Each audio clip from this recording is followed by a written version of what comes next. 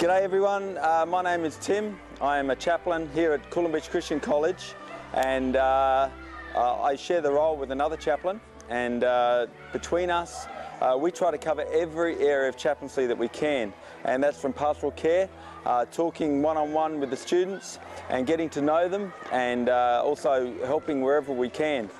One area that's particularly important to me is helping students in the challenges and the struggles that they can have at school. I think everyone has challenges and struggles at different times in school, whether it's with the homework, whether it's with understanding the concepts of school, all of those sort of things. And if we can help those students along with those things, then we feel we're halfway to doing our job. Formally, we're involved with chapel services that we run each week, and there's a service for the primary students, and then there's another service for the secondary students.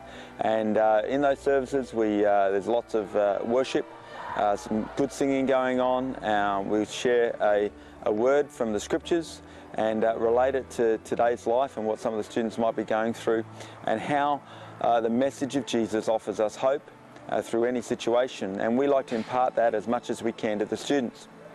Other areas that we're involved with as well is either sports days or excursions that the students go on. When we can, we get involved with those, and it just helps build relationships with the students. One of the great things about chaplaincy, of course, is that you're not a parent of the student, and you're not a teacher of the student either. You're in between, and it means that you're not really an authority figure, but you're just someone who can come alongside and have a chat with the students, see how they're going. Look, if they're having problems or challenges at home and their relationships, we can talk about that.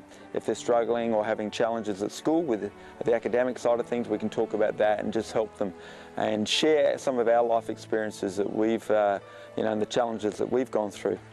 Look, it's a great privilege to be able to speak into the lives of the students here and to be able to work with the rest of the staff.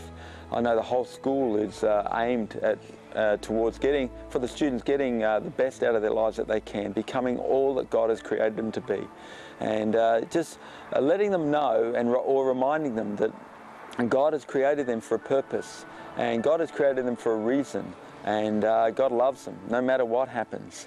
And if we can get that across, no matter what their performance is like, no matter what their choices are like, there is a God in heaven who loves them.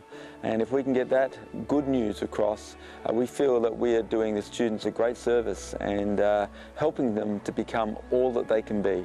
So we look forward to seeing you at Coolum Beach Christian College. If you see my face around the college, why don't you stop me, shake my hand, and we'll have a chat. I look forward to seeing you soon. Thanks.